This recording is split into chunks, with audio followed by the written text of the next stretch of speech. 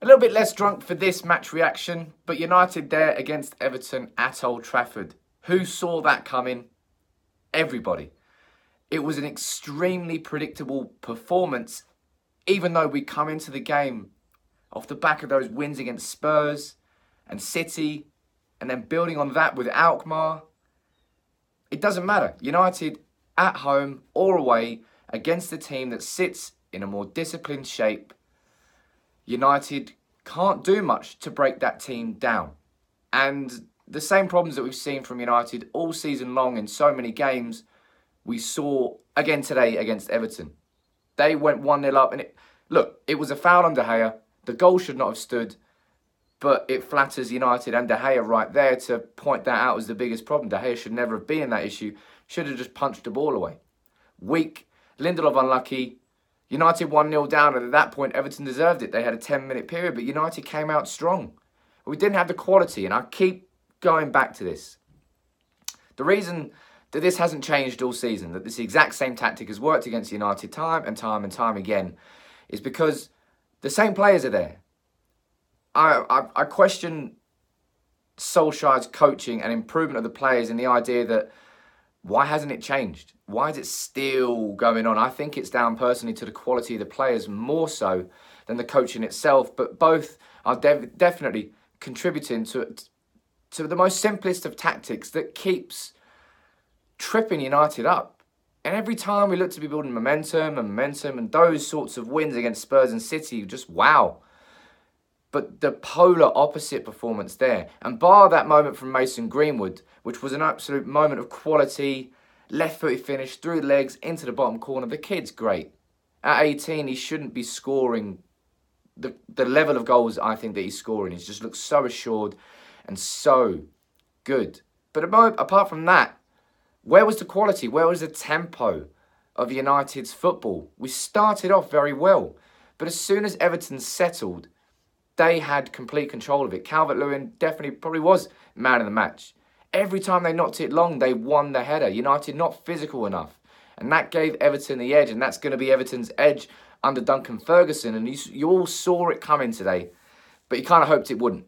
You kind of hoped that the wins against Spurs and the wins against City and Alkmaar, going into this game, morale is high.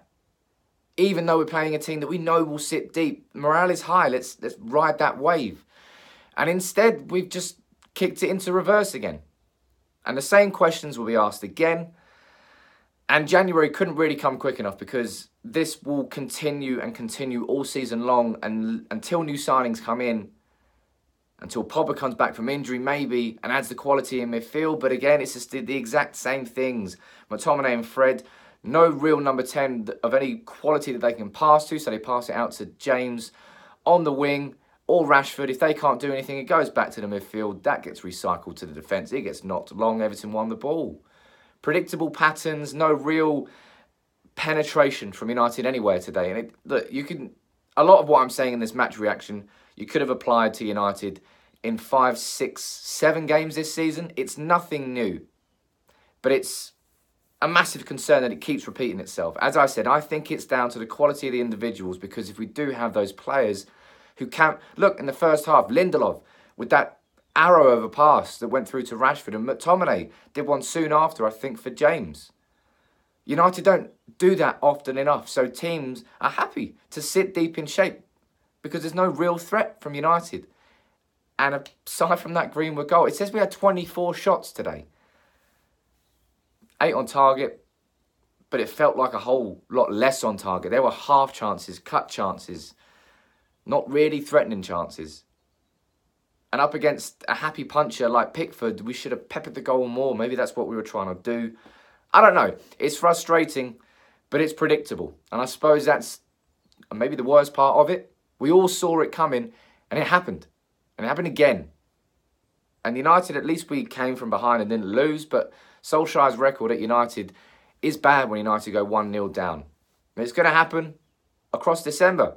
Newcastle will probably do it to us. We've got Colchester. In the League Cup, they'll probably do it to us. The tactic is extremely simple to get points against United, and Everton used it today, and to their credit, they did it well. But United shouldn't be that easy to play against. It's United at Old Trafford. We should be going for the jugular in the first 15 minutes, getting the early goal, getting the crowd on our side, and that makes teams crumble.